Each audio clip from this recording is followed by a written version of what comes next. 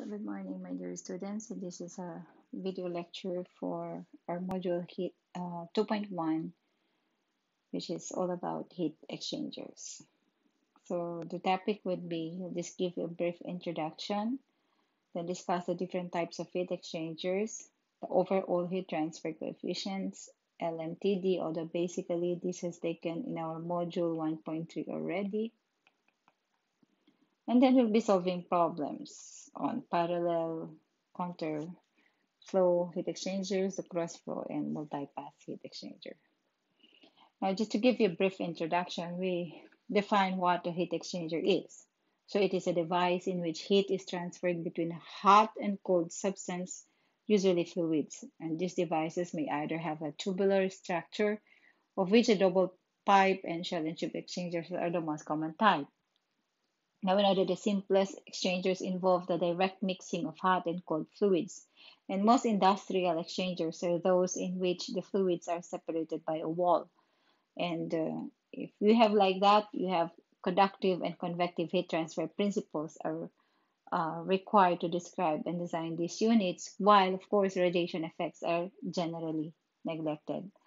Note that heat exchangers for the chemical, petrochemical, or any petroleum or power industry encompass a wide variety of designs that are available from many manufacturers. And of course, equipment design practice first requires the selection of a safe, operable equipment. Now, as noted from this definition here, which are heat exchangers are devices used to transform heat from a hot fluid to a cold fluid. They are classified then by their functions and in general sense into three broad types, which are recuperators, wherein hot and cold fluids are separated by a wall and heat is transferred by a combination of convection to and from the wall and conduction through the wall. So examples of these are double pipe and shell and tube heat exchangers. Now recuperators are also termed as through the wall non-storing exchangers. So these are through the wall non-storing exchangers. The second type is a regenerator, wherein hot and cold fluid alternately occupy the same space in the exchanger. And the exchanger core serves as a heat storage device. Therefore, when you say regenerators or sometimes termed as accumulators or heat storage exchangers, so this they store heat. So these are another type of heat exchanger where heat is being stored. So heat storage exchangers. Okay, so commonly used arrangement for exchanger core is actually a packed bed. The third type of heat exchanger is what we consider direct contact heat exchanger. And again, this is a non-storing exchangers, wherein hot and cold fluids contact each other directly. And a very good example of this is a cooling tower, in which a spray of water dropping from the top of the tower comes in contact with a cool stream of air moving upward. I think this will be well taken in your unit operations 3. Okay. Now we discuss about what an overall heat transfer coefficient is. So we know for a fact that during heat exchange operation with liquids or gases, a dirt, either inside dirt or outside dirt, this one, film gradually builds up on the exchanger surface. So this deposit may either be a rust, a boiler scale, silt, coke, or any number of things. So its effect, which is referred to as fouling. So that's the effect of the dirt or the dirt film that gradually builds up either on the outside wall of the heat exchanger or the inside wall of the heat exchanger.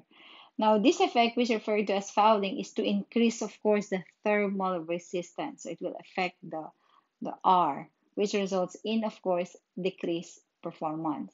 So, of course, if you have an increased resistance, your performance decreases. Okay. Now, the nature of the rate of deposit is generally difficult to predict. So, therefore, only the performance of a clean exchanger is usually guaranteed. Now, the scale of fouling is dependent, of course, on the fluid's temperature, the velocity, and to a certain extent, the nature of the heat transfer surface and its chemical composition. So, this affects actually the fouling. Now, the effect of resistance of fouling, RF, can be obtained from the following equation that is 1 over the heat transfer or overall heat transfer coefficient of the dirty um, heat exchanger minus that of the heat transfer coefficient of a clean one. Now, where the overall heat transfer coefficient for design with fouling and U is for the clean, we would then be uh, using the equation U over A is equivalent to 1 over uh, the resistance of the outside, because you have the outside plus resistance of the fouling outside film, plus resistance of the wall, plus resistance of the inside fouling, plus the resistance of the inside. So it's like the outside film, the wall, the inside film, and resistance inside. And this basically is the overall um, resistance or RT. Now, we take note that from your equation 3.2 in uh, unit 3, RT is actually equivalent to 1 over resistance of the outside is uh, HOAO, right? Plus, of course, the resistance of the dirt, outside dirt, is H over DO AO. Resistance of the wall is the thickness of the wall times K mean area, plus, again, resistance of the inside dirt, 1 over HDI plus 1 over the inside resistance AI. And this RT then could either be 1 over UOAO or 1 over UIAI. But of course, we know that U is the overall heat transfer coefficient in watt per meter squared Kelvin. The HDO here, note that HDO and HDI are the fouling factors. And knowing that your AO is actually pi DO times L, or AI is also pi DI times L, and your mean area, the LM, mean area here, is pi D log mean times L, pi dm times L. Therefore, from equation 3.3 before, we were able to get that 1 over UO, sorry for that, 1 over UO therefore is equivalent to 1 over HO plus 1 over HDO plus delta XDO over K D log mean plus DO over HI DI plus, if this is for the dirt, it's HIDI. So HDI plus DO over HIDI. Okay, let's have it this clearly HDI. And same is true if I have 1 over UO, 1 over UI, I should say. 1 over UI would be 1 over HI plus 1 over HDI delta X DI log mean plus DI over HDO DO DIHO DO. And if we say that your Q, so this is actually basically the equations here. Q is delta T over RT. Therefore, we could derive an equation in terms of either UO over AO, or this could be delta T over UO AO, or delta T over UI AI.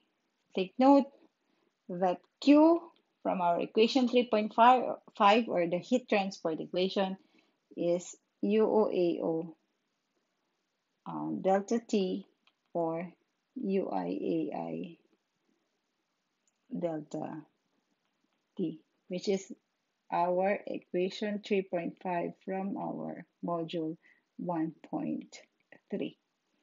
Okay, note also, or never forget, that the choice of UO or UI calculation is based on the location of the film with higher resistance. Okay, now let's discuss about LMTD and heat transfer uh, units or number of transfer units equations. Although basically this one is thoroughly discussed in your module, so we'll just be dealing with your LMTD. Okay, so when you say log mean temperature difference, the derivation of that equation would come from, because when we know that when heat is exchanged between a surface and a fluid, or between two fluids flowing through an exchanger, say for example, you have a hot fluid coming in here on the outside of the double pipe heat exchanger, and the colder fluid is passing through the inner tube, the local temperature driving force we have is delta T, and usually this varies along the flow path. So this effect is treated through the log mean temperature difference approach, or what we call as your LMTD. Now, say for example, consider an absolute temperature profile of T over Tx that is continuous, and where T1 is the absolute temperature at some point, say, assuming if I would have at this point, so at in T1 ko, at X1, and with T2 at X2, by definition, the mean value of the reciprocal temperatures, 1 over T, between your X1 and X2 would be equivalent to, so your reciprocal temperature, which is the mean value of this, is equivalent to 1 over T dt from T1 to T2 divided by from T1 to T2 dt. Or we know that if the integral of T2 from T2 T1 of your dt is basically 1 over T2 minus T1 times the first integral from T1 to T2 of your 1 over T dt. And this gives you, of course, 1 over T2 minus T1 times ln of T2 over T1. And this is, you arrive at an equation that is the mean value of the reciprocal of this temperature T. Oh, wait. Sorry for that.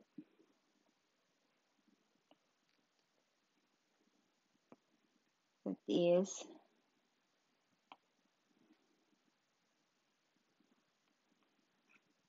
let's put it clearly here.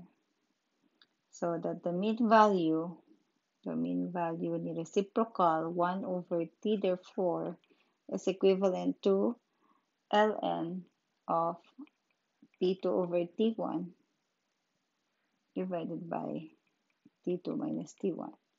Now, if we say that the reciprocal or the average of the reciprocal is reasonably approximation to the reciprocal of the average, how is that? That is the reciprocal, average of the reciprocal, that's average of 1 over t, is basically equivalent to the reciprocal of the average, t bar. Therefore,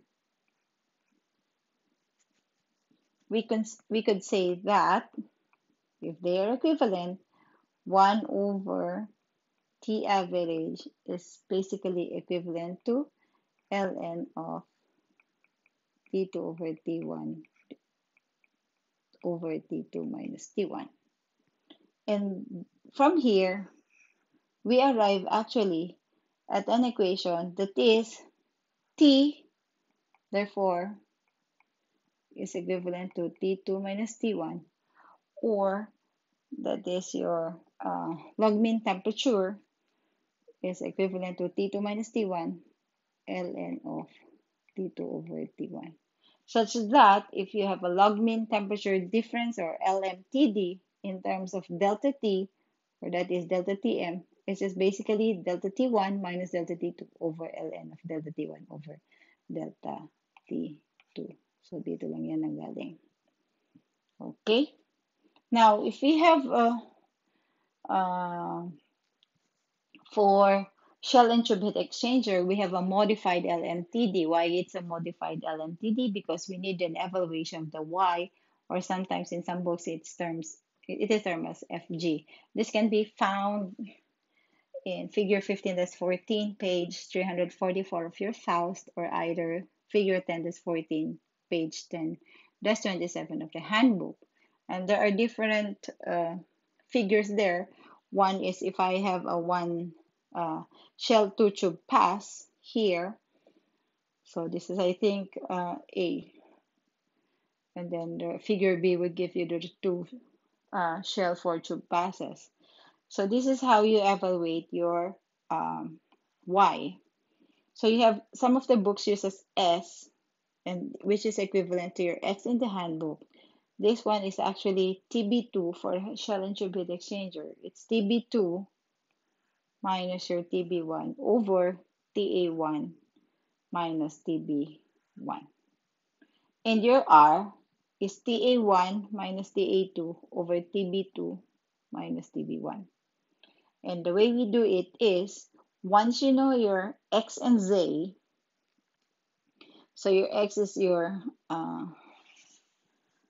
abscissa here. So assuming I have a 0.5 of X, and then my Z is, let's just assume it's 1.2. So you find your Z, this one is a line 1.2, project the 0.5 up to the time that it reaches the 1.2, so around here, and then project it here to get your Y. So that's just how easy. But most of the problems, sometimes dito lang siya nagdudwell sa mataas na to. Okay? So anyway, we will be solving problems using this figure later. Okay? So let's have the first problem about parallel and parallel flow heat exchanger.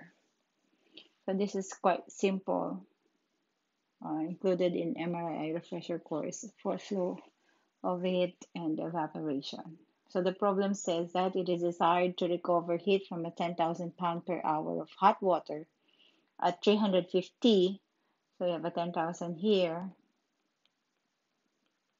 pound per hour, by preheating a 10,000 pound per hour also of distilled water from 70 degrees. So same, whether the hot and the cold fluid are both having the same rate of 10,000 per pound per hour. The distilled water is to be ultimately heated to 400 degrees Fahrenheit. Now, for a co-current heat exchanger or parallel flow, what is the temperature of the outlet distilled water if the temperature approach at the outlet is of the preheater is about 5 degrees Fahrenheit? So it has to get T2. So it's basically what you're given is the approach, which is around 5 degrees Fahrenheit, and know that the approach is actually your T2, ito, T2 minus the small T2, which is 5 degrees Fahrenheit. Now, um, we go back at discussing what is the energy relationships between two uh, fluids that come in contact with. So the heat absorbed, of course, the heat absorbed by cold fluid is actually uh, or given up by the hot fluid may be either a sensible heat causing a temperature change in the fluid, or it may be a latent heat causing a phase change, such as either vaporization or condensation. So, in a typical waste heat boiler, for example, assuming lang ito, you have a hot water or hot flue gas giving up to water through thin metal tubes separating the two fluids. Now, we know that the rate of heat transfer between the two streams, assuming no heat loss to the surroundings, may be calculated by the enthalpy change of either the fluid. That is, Q is equal to the mass of the hot fluid times um, the enthalpy of the entering hot fluid. Uh, so you have M. So the mass of the hot fluid times the enthalpy H1 minus your H2, which can be equivalent also to M of the cold, the mass of the cold fluid, times the enthalpy of the cold minus enthalpy of the living cold fluid HC2. Let's have it as hot 1. This is hot 2. Okay, such that in this problem, we are to equate the MCP delta T of your hot water, which is equivalent to MCP delta T of your cold. No, sabi natin kanina, assuming there's no heat loss to the surroundings. Okay? So since masses are equal, this is 10,000 times, so of course, CP is still 1, both are water, times the change in temperature, that's 350 minus T2 is equivalent to 10,000 times 1 T2 minus 70. This could cancel out. So this gives me 350 minus what's T2 from this. I could use this as your equation 1. From equation 1, T2 is actually 5 minus 5 plus T2, small T2. So 5 plus T2 is equals to T2 minus 70. One equation 1 unknown, we could solve for T2, that is roughly 207.5 degrees Fahrenheit. So it's just an outright, actually, substitution of the given. Okay, no sweat. Now, what if we have a countercurrent flow? That you have 100,000 pounds of water to be cooled from 200 degrees Fahrenheit to 100 by a coolant entering the exchanger at 60 and leaving at 95. Assuming U is 400 BTU per hour feet square degrees Fahrenheit, we are tasked to determine the heat transfer area required for a double pipe heat exchanger with a countercurrent flow. Since we are required to um, solve for the area, so we might as well use UA delta T log mean is equivalent to the WCP of the water given T1 minus T2. Okay, so that's to get first delta T log mean. Delta T log mean is equivalent to, from our previous formula, it's, what's your delta T log mean? It's basically delta T1 minus delta T2. Remember this one. Yeah. Delta T1 minus delta T2 over ln delta T1. Therefore, my delta T log mean would be 200 minus 95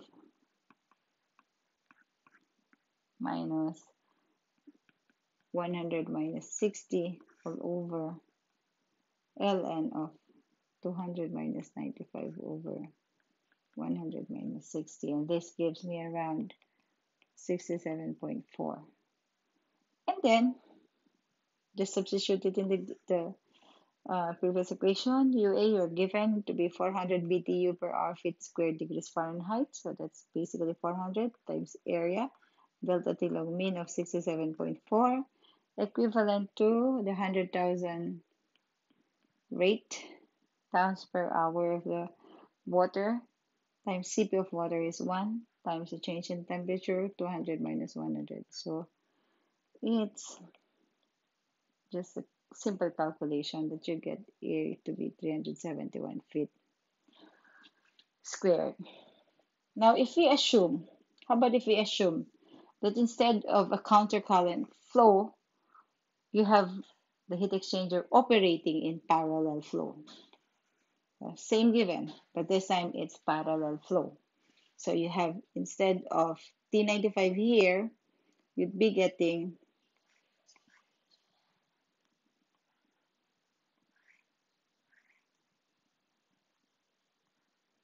so in here you have T1 is 60 degrees Fahrenheit, leaving at T2 to be 95 degrees. And still, the one entering is a hot water at T1 200 and leaving at T2, which is 100 degrees Fahrenheit. So this is a parallel flow. Let's solve for the area and compare which one would have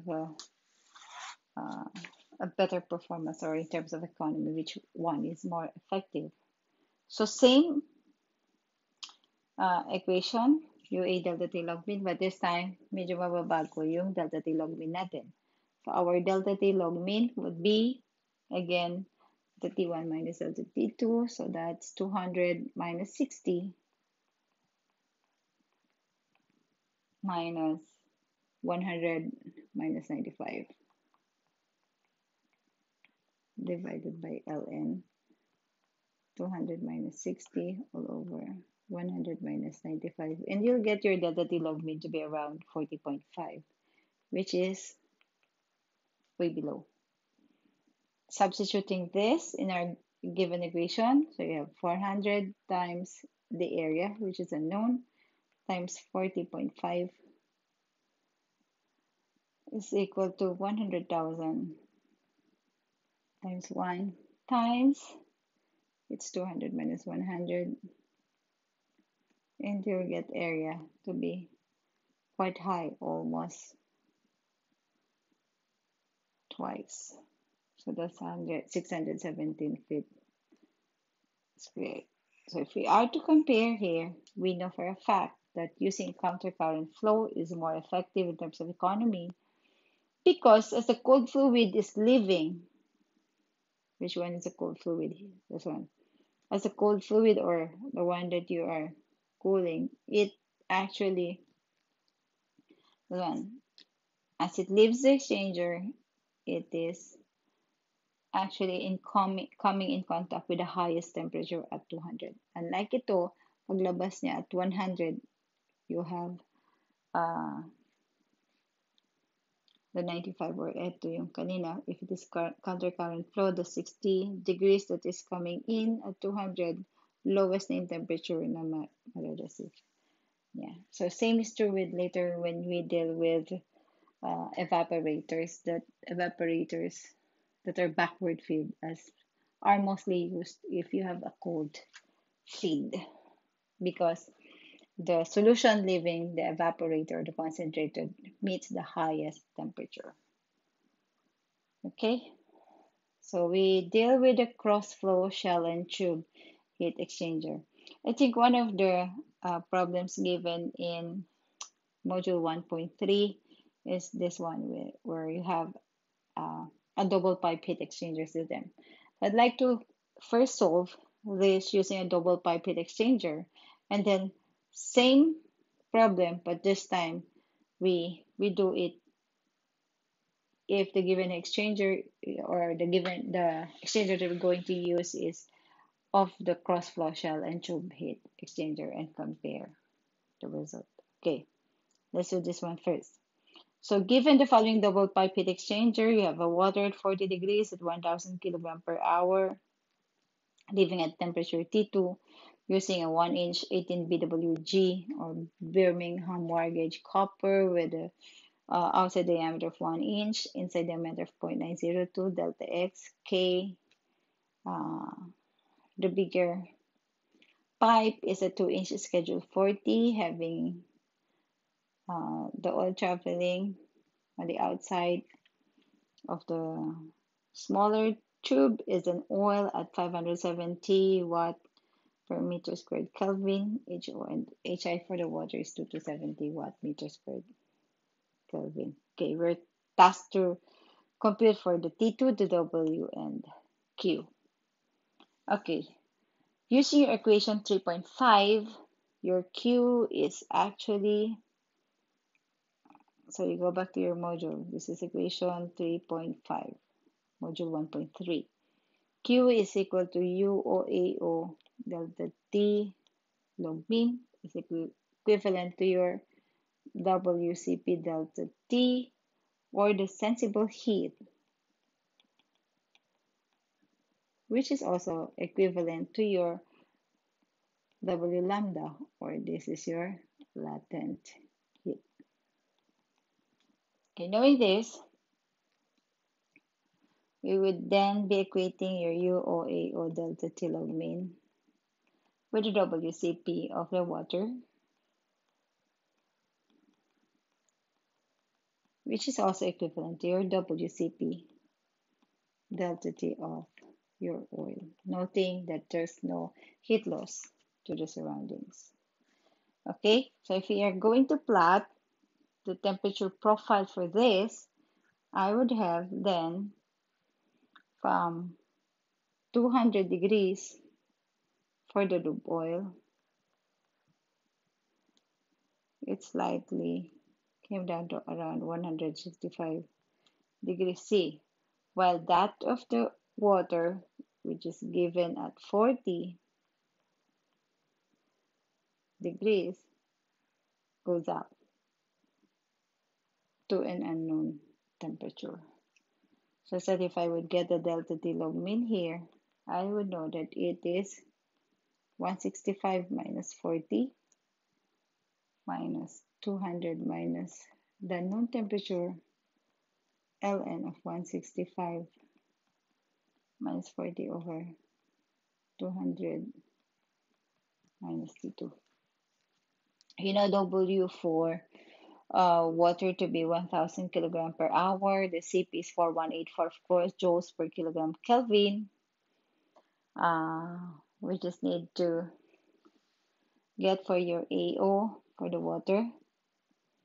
So for the water, I have 1000 kilogram per hour given ako ng CP, which is 4184 joules per kilogram Kelvin.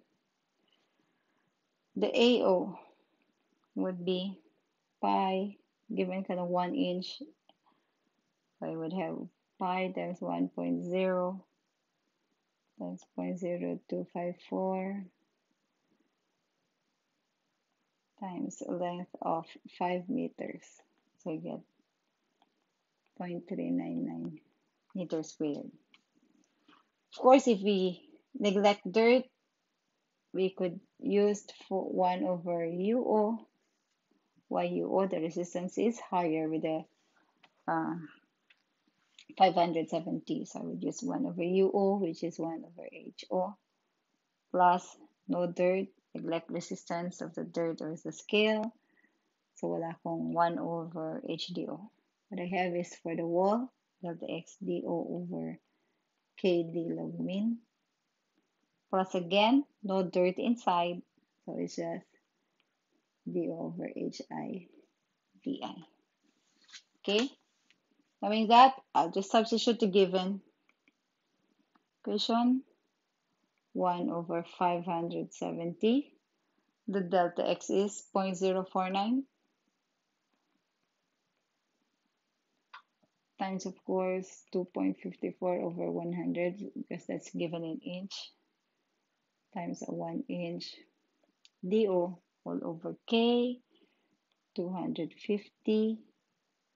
So d log mean is 1 minus 0.902 all over ln 1 over 0.902 plus 1 inch, that's your do all over hi is 2270 times 0.902. No need to convert since it will just cancel out because I also have 1 inches above. Okay, in the numerator. And then you get UO to be equivalent to around 444.84. Now, knowing your UO, I could now use this equation. Okay, using that one, I would have UO to be calculated as 4.84. UO times the AO that was computed, 0.399, times your delta T log mean, which is 165 minus 40 minus 200 minus the unknown temperature T2 all over ln 165 minus 40 all over 200 minus T2, which is equivalent to WCP, the 1000 kilogram per hour, times 4184 CP T2 minus 40. But you have to change this since it is in joules for 184 joules, so this would be 1 over 3600 seconds.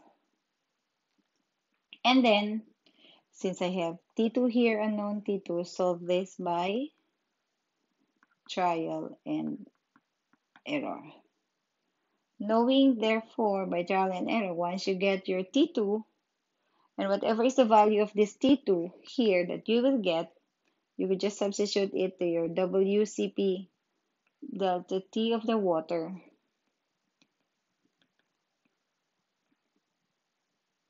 times WCP delta T of the oil to get the value of your W ng lube. So you get W of the oil, and then knowing W of the oil, substitute it with your Q to with your Q is equal to WCP delta T to get finally your Q. Okay, so since you from this equation by trial and error, you will get a value of T2. Substitute that T2 here to get your CP ni water. So you don't know WCP delta T here. So you could get your W of the oil. Once you know W of the oil, you can substitute it to get your Q. Okay. Now we go back.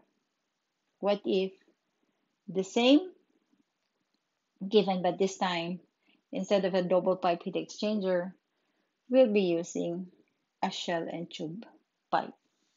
Okay. So again, T2 is required. So assuming you have a 2 shell 1 tube pass heat exchanger here. So you have water still at 40 degrees, leaving at T2. HO is given to 270.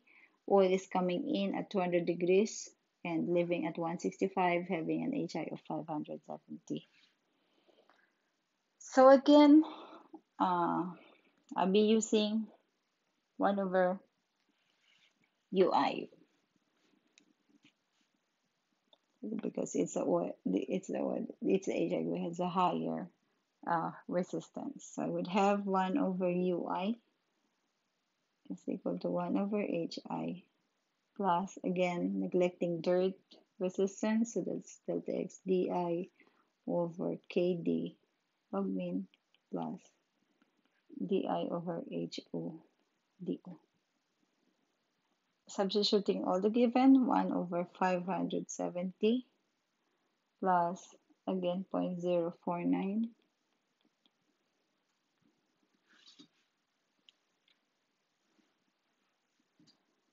times 0.0254 or 2.54 divided by 100 times 0.902 for your DI over K of 250 D log mean of 1 minus 0.902 all over ln 1 over 0.902 plus DI is 0.902 all over 2 to 70 times 1. And you get to have the value. You are to be around 463.72. Knowing UI, I could get AI. AI is, of course, pi DI times the length of 5 meters times 0.0254. To get that in meters, to get 0.360 meters squared. Now substituting this in the given equation again for UI, so same as this one. You would have 463, so that is UI 0.72 times the area of 0.360 UIAI delta T log mean times, that is 165 minus 40 minus 200 minus T2 ln of 165 minus 40 all over 200 minus T2. These are all equivalent to the same 1000 for the water, equivalent to 1000 kilogram per hour, 4184 times T2 minus 40, and since it is kilogram per hour, 1 is 3600 seconds. Okay, and then again, what you're going to do, since this is a shell and tube heat exchanger, so we need to evaluate Y or your FG. Now using your Faust, you get R, or equivalent to X, is equal to 165 minus 200 all over 40 minus 200, and that is roughly 0.219. And your S, or in the handbook it is Z, it's 40 minus T2 all over 165 minus 200. Now, since you don't know T2, solve by trial and error method again. What you need to do is, what are the steps? You assume T2, therefore you could get Z. Okay, assume T2. Okay, assuming it's 60 degrees. Let's start with 60 degrees C. I can solve for Z because I know this one already. And Z is to be around 0.57. Once I know Z and X from, once you know your X and your Z, you compute for your, or check from the graph, your FG or your Y. So you could get the value of Y. Get the value of Y. Once you know Y, from your UA, this time it is UA, actually ito pala, meron akong Y dito na included here. Okay, UA delta T log mean times the correction factor Y. So once you know Y, you solve for T2 using this equation here. using that equation because you know already why.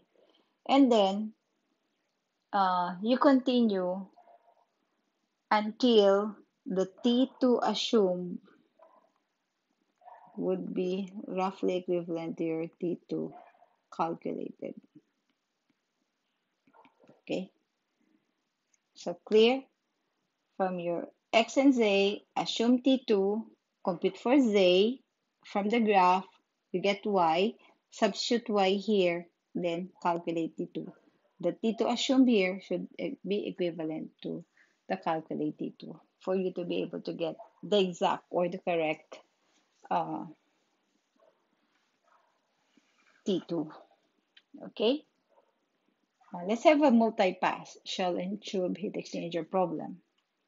A multi-pass heat exchanger has two passes on the shell side and four passes on the tube side. So yung kanina, this is actually a one shell, two tube pass. This time, we will be dealing with the two shell, four tube pass. It is cooling a petroleum oil inside the tube from 275 to 125 degrees. Water is the coolant in the shell with inlet and outlet temperature of 55 degrees Fahrenheit and 88 degrees Fahrenheit respectively. The exchanger has 121-inch outside diameter, 16 Birmingham wire gauge tubes, each and 6 feet long. Neglect metal water resistance. The given data are this. This time we're tasked to get area, HTC, correction factor, delta T log mean, and the heat transfer weight. Okay, so this is a problem. So you have here the water coming in at 25 degrees, then leaving at 88. The oil is coming at 275, leaving at 125 degrees Fahrenheit. Now, the given is, since I have HDO to be 500, and then the HO or the H of the water is just 170, note that HI is much smaller than HO. So I'll be using 1 over UI. Okay, first we're tasked to get the heat transfer area. You're given 120 tubes. So letter A, the total is 120 tubes. I have a 1-inch outside diameter Birmingham wire gauge of 16 BWG. Sorry for that. You have 1-inch 16 BWG. From the table, this is how we get it. So I have a 1-inch 16 BWG. The outside diameter is actually 0.870 inches. Sorry, I wasn't able to include the header, but you can find it here. That this is your given diameter. This is your Birmingham wire gauge. So we are given a 1-inch 16 BWG. This is actually your inside diameter DI. What the number need BWG. This is the outside diameter in inches. So since I know already that from here I have 0.870 inches inside diameter, I could get your AI. AI therefore is pi di times length times the number of tubes, or that is pi 0.870 over 12 times 6 feet, think 6 feet long, times 120 pieces of tubes. So that's basically 164 feet squared area. Solve for letter A. How about in letter B? B, you're tasked to get the overall heat transfer, or HTC, since we know that HI is much smaller than your HO, you'll be using your UI. That is 1 over UI is equal to 1 over HI plus DIHDO plus DI over HO DO. Okay, so you have UI therefore is 1 over 48 plus 0.87 over 170 times 1 plus 0.87 over 500 times 1. And you get this to be 36 BTU per hour feet square degrees Fahrenheit.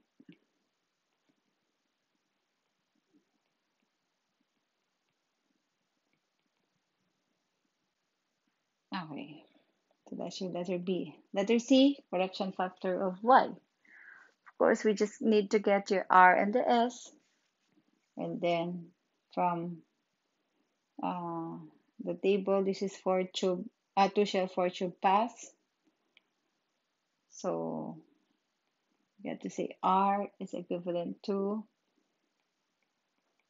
275 minus 125 all over 88 minus 55. You get this to be 4.55. And your S is 88 minus 55 all over 275 minus 55. Sorry for that. And this roughly will give you 0.15. Now from our figure, I have R to be, or that is Z is equivalent to 4.55. So this is 3, this is line 4. So roughly around here. Kasi hindi siya pwedeng sa gitna. And then, you have a 0.15. 0.15 is this line. Take note. So this line, very thin line, is your 0.15. So it come across at around this point. So paggalingan ng mata, that could just be around 0.985 for your Y. So 0.985. So you get the value of your correction factor to be 0.985 from the given graph of a 4-tube pass, two shell pass, 4-tube pass. Okay, so this is your Y. Okay, letter D, your delta T log mean. Delta T log mean is equivalent to, easy, 275 minus 88. Delta T1 minus delta T2, 125 minus 55 all over ln of 275 minus 88 all over 125 minus 55. And you could get that to be around 119 degrees Fahrenheit. Okay, last is it has to get the heat transfer rate, or that's your Q. In letter E, Q is equivalent to UI AI delta T log mean times the correction factor. We know everything, you know UI, AI delta log mean, and Y. All you need to do is plug it in the equation. The UI that we got a while back is 36. So it's 36 BTU per hour feet squared degrees F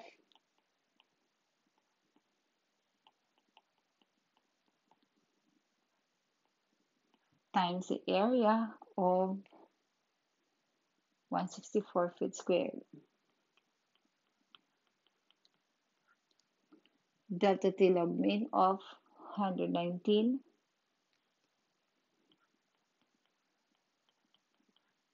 and your Y of 0.985. And then you finally get the value of Q to be 692,037